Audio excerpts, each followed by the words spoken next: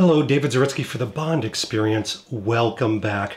I'm lowering my voice a little bit because it's early in the morning, like 4:46 a.m. in the morning. An ungodly hour for most people, but when I wake up, I wake up.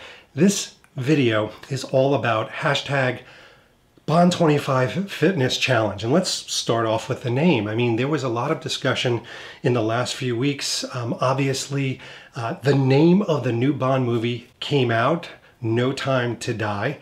And there was a little bit of a discussion, but only a little bit. There was, well, do we change our fitness challenge that so many people have been embracing to the new name?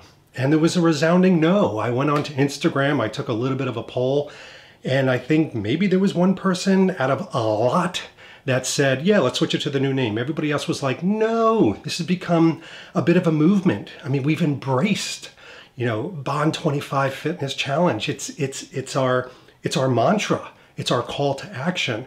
So why would we change it? Let's see it through. And anyway, the new movie is Bond25. It's still the 25th Bond movie, so we're going to continue the roll. Let's get that out of the way. The other thing is I've seen some amazing, inspirational folks that are posting hashtag Bond25 Fitness and their journey. Sometimes when they fall, sometimes when they get to a new peak, their weight, their health, their fitness, their food. I love seeing that. If you haven't, go on to Instagram and start following hashtag Bond25 Fitness Challenge. It's amazing to watch and it's very inspirational. Just when you think, you know what, I think I'm going to go for that extra fry, you think about these people that every day wake up with new discipline and verve and vigor to really get into the best health and wellness leading up to Bond25 and beyond. I mean, let's face it, this is the whole idea is we call this Bond lifestyle, but this is about becoming a lifestyle of health and wellness and embracing this. And that's the other thing I want to talk about, prioritization. There's been a lot of discussions, and I love when people open up. There's some great podcasts around this, around, oh my gosh, I'm having trouble prioritizing my health and fitness, whether it's eating right. Sometimes I just don't have time to eat right. Sometimes I don't have time to work out. 30 minutes a day of working out and a little bit of forethought, pre-planning around your health and wellness is huge. We posted a video around Be More Bond, which goes over diet, nutrition, not even diet, but nutrition, eating healthy, eating consistently. And that's what this is about. Everybody's going to falter. Everybody's going to pick a fry off their kid's plate and have a sip of a milkshake because, spoiler alert, you're human. We all are. But the problem is that if you drive that home and say, you know something, I blew it this week, I'll start next week, it'll never happen. So creating some sort of consistency is huge. Another little helpful hint, because I've seen a lot of people doing this, I see a lot of people doing cheat meals or cheat days. Now think about this. If you're doing one cheat day a week, a seventh of your time, all that work that you're putting into eating right and working out is going out the window, and it does set you back. The other thing about cheat meals is when you say, I'm going to have a pre-planned cheat meal and eat all these cookies and fried chicken and pizza, well, that's all well and good. Guess what? You're going to have an unplanned cheat meal. You're going to slip up. So then what happens? You have 2, 3, 4 times a week. So you want to be very conscious of that. And also do a little bit of reading up on diet nutrition. Just because something's called a salad, like a Caesar salad, doesn't mean it's good for you. Caesar salad has as many calories and fat, and not sometimes the greatest fat, than a Whopper. So be conscious of those types of things. So if consistency and activity are really paramount, they're important, that means you should be able to do hashtag Bond25 Fitness Challenge wherever you are. It doesn't matter if you're on the road or in home or at a resort, it doesn't really matter. You should be able to do it on a wing of a plane. So one of the things I wanted to talk about in detail today is environment, surrounding. Hashtag we have people everywhere, patent pending James Bond complex. So the reason I say we have people everywhere is you can do this anywhere, but you've got to really choose a point and a place, a surrounding, an environment that you feel comfortable in. Now, don't let the Odd Job Slam Man fool you or the posters behind you. You are in my unfinished portion of my basement. There's nothing really overtly sexy about this area, and I kept it like this on purpose. I could have put walls up, I could have put fancy floors. It's not like that because I wanted it to be a little bit more Spartan-like. The other thing is I couldn't drive 15 to 20 minutes every day, go into a locker room, change, do my workout, wait for a machine. I mean, I've done that all before. I did that for years. And it just became a slog. And I found myself saying, well, you know what? I don't have an hour and a half today to work out. So one of the things you're going to see on the TV right here is P90X3. Now, I accepted P90X3 years ago because, number one, it's great for prioritization from a timing standpoint. You could do it in a hotel room. Obviously, you can do it in a basement. I don't have to go to a country club or a gym to do it. But the other thing is the types of workout, not just for my age, but it's really good movement. It's balancing, you know, it's weights, it's pull-ups, it's using your own body weight, it's using regular weights to do this. It has all that form and function that I'm looking for in a workout. So for me, it works perfectly. Plus 35 minutes a day. So guess what? I do this 7 days a week, which is an amazing thing. But my environment is so conducive that when I come down here, yeah, it looks like I have a couple distractions, but it's kind of cold and Spartan. I don't want to spend too much time in here. It's specifically for my workout. And by the way, as far as what I have to do that workout, it's pretty simple stuff. So there are a couple investments I did make. These Bowflex weights are so great because you can change them to all types of things. You can do 25 pounds, you can do all the way down to 5 pounds and all the way up to 52.5 pounds, which is fantastic. So I like this because I don't have an entire rack of obviously weights. It's small, it's concise, but it really does the trick. I know it just made I look like I was doing like 20 of those. I just did one for the camera. That's just being honest. So this is my pull-up bar. I love it. It is a Stamina PT 1690. You saw Bond using it. There's a lot of usage of this in P90X3. There's a lot of different formations. You do it like this to do chin-ups. You do it like this to do pull-ups. You do kind of like thumb wide ones. I mean, it's a killer. These are very tough at any age, but what I love about this is you're using your own body weight. So this was one of the things I did invest in, and I absolutely love it. Plus, it's pretty necessary when you're doing P90X3 to have it.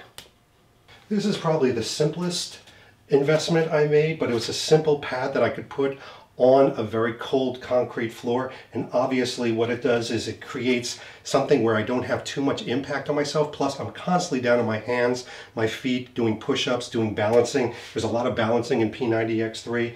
And you can see it's in a pretty small area that can be put into any apartment or house or basement. So it really fits the bill. So I'm constantly using my own body weight, whether it's in a hotel room or here at home. But if I am here at home or in a gym, I use these perfect push-ups. Now, I'm not here to endorse these, but these are fantastic because they have these discs that are constantly moving. It makes it actually a little bit harder, a little bit more focused on your balance, which I really like. But in some ways, it's easier because it has these nice, soft, gentle, rubberized handles. You put them on the ground, you can do, you know, the ones that are close, the ones that are far. You could do staggered, you could do Spider-Man. You can do a whole bunch of things with these, but again, it just takes up a little bit of room, and I absolutely love them. When I go to these, I get almost on a high because you're slowly doing your body weight and mass, and that's a great way to build up your shoulders, your back, your arms, hell, almost everything. You can even use them for balancing and planks. So these push-ups, these perfect push-ups by Body Rev, I'm addicted to them. Might be a bit of a duh, but I mean, obviously workout gear, but a good pair of sneakers is very necessary.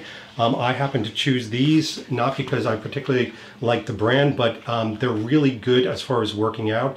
On some of the balancing exercises, I don't wear any shoes or socks at all. I like bare feet, especially on this type of mat because they're yoga-based, they're isometrics. But if I'm working out with weights or the pull-up bars or push-ups, etc., I do like to wear these type of sneakers. It's not a running shoe, it's not a court shoe, it's somewhere in the middle. But find a good pair of sneakers that are comfortable, but also give you really good support, especially if you're doing quick movement. And that's important for me because balance and that type of an aspect really go away when you reach your later years. Okay, one of the other aspects is making sure that whatever you're wearing is comfortable. Now, some of you are working out in a gym, and I get it, it can be a bit of a fashion show. Me, I like things that are relatively loose fitting. I don't want to wear anything that's too tight or too restrictive. You want to be able to like reach and grab and things like that. So something that's not too restrictive, including your pants. Right now, I'm just wearing flowy little Shrublands pants. But you want to do that. You want to be able to move, shuck and jive. This isn't always a fashion show. Actually, it never is a fashion show. This is about working out. One thing I keep as a standard is water. All the time water. I don't deal with any other fancy hydration drinks when I'm working out. I just want water, maybe a little bit of lemon or mint in there to treat myself. It is the weekend, but it's a bit of a dust statement, but you've got to stay hydrated. If you feel thirsty, you're already dehydrated. It's kind of an old adage, but constantly keeping hydrated and drink. And I drink constantly throughout the day. That is a good part of nutrition as well. It helps to flush out some of the evils, especially if you had a little bit of tipple the night before. But hydration, make sure it's around and you drink before, during, and after your workouts. Now, when I do my isometrics or balancing, which is every other day, I don't take protein right afterwards. It's more of a anaerobic burn, or if I'm walking in the forest or something like that, or doing some sort of a jog, etc. I don't really jog though. You've seen me. I walk fast. I don't take the protein, but if I am doing my P90X3 and I've just done a workout like I did this morning, I'm trying to get as much muscle mass going as soon as possible. So I do subscribe to the idea of within 15 to 30 minutes, I take protein. Now, you've probably seen me or heard me talk about this stuff. This is protein kefir. It's low-fat cultured milk smoothie, 1.5 gram of fat. But what I love about this is it's got 42 grams of good protein, plus it's really good for my gut. Kefir is really good for your gut. I like this, and by the way, you could see it's a probiotic, so it actually helps with the flora. I'm going to deal with science for a second. The flora in your stomach basically should stand up like grass. It should look like a field of grass. And what happens is when we eat bad things or have too much combustionable things, not like gasoline or diesel, just bad things in your stomach, you could throw off the pH. You want a certain amount of acid. Everybody's like, acid indigestion. That was in the 60s and 70s. You want a certain amount of acid. You want the pH to be level so it all works together. Your body knows best, but that can be thrown off and the flora starts to lay down. The grass starts to lay down. So probiotics help to really get that type of balance back. Everything's about balance, your body, your strength, your muscles. And it's delicious. And I look like I made a wincing face, but I actually really like the taste of that. There's a little bit of sourness there that kind of wakes you up in the morning, but the protein's great. 42 grams, a lot of people are gonna be like, that's a lot. You should have a decent amount of protein a day, especially at my age. And I keep saying that, but it's true. As you get older, the protein starts to break down. You don't utilize it as well as when you were younger. So you want to make sure you don't bolus protein. You don't want to have an excess of it, but you want to understand the right amount of protein for you. I like me some kefir. So the other thing that we've got to talk about is I'm still in a basement. I mean, this is a basement. So it's not a matter of just doing your health and fitness here in your environment. You also need to get outside. I'm a big believer in that. It's a very interesting thought process that it's good for your mind and body. It's why you see me take walks so much. So what do I mean by that?